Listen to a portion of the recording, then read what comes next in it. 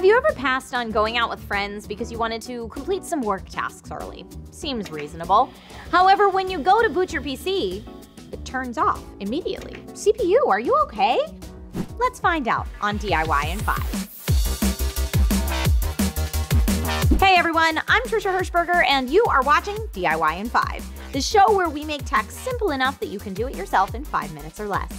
Today we're talking about common PC problems and how to fix them. Last episode we looked at motherboard issues that could be giving you a headache, and today we'll go over some of the more common CPU hiccups you might encounter.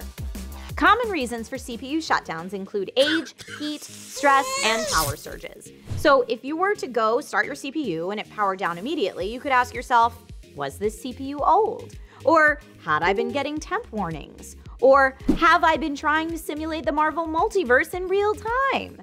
Just kidding, but you get the point. There is a rational reason behind this. Luckily at DIY in 5, we've already done this work for you, so let's skip to the symptoms and then talk about how to diagnose them. Generally, based on the 4 causes previously mentioned, the symptoms will be exhibited by the patient, or in this case, our CPU, and they are: the PC does not post, the PC turns on, the fans are running, but it still does not post, the PC turns on and shuts down immediately, screen freezes, or blue screens of death. Typically, the root causes of these symptoms are as follows: heat and dust, thermal compound, leaks or bulging capacitors, power supply, video card capacitors, and fan. Armed with this information, the first thing that we will check for is heat and dust. Over time, fans die and the thermal compound on the CPU dissolves and needs to be reapplied. So let's open up the PC and examine our CPU. We're going to clean out all dust. Target the fans and especially the CPU fan. Since you already have the PC open, it would be a good time to remove the heatsink and fan from the CPU and to apply another layer of thermal paste. It's a good idea to check for any loose screws or cables that may be causing a short. If any cable is loose or a screw is not properly seated, the PC may only turn on for a split second, then shut down. Now, let's try to reboot your PC to see if it posts. If it does post, it's highly recommended to go into your BIOS and monitor the CPU temp for about 10 minutes. The temp should stay pretty stable and not push towards the warning limits. If it's stable, congratulations, you are done.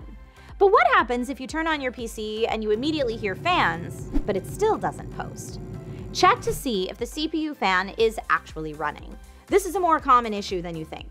Dust kills fans over time, and over the life of your CPU, if the fans are not cleaned regularly or you run your PC constantly, this can happen. Now turn the PC back on and let's hope that it posts.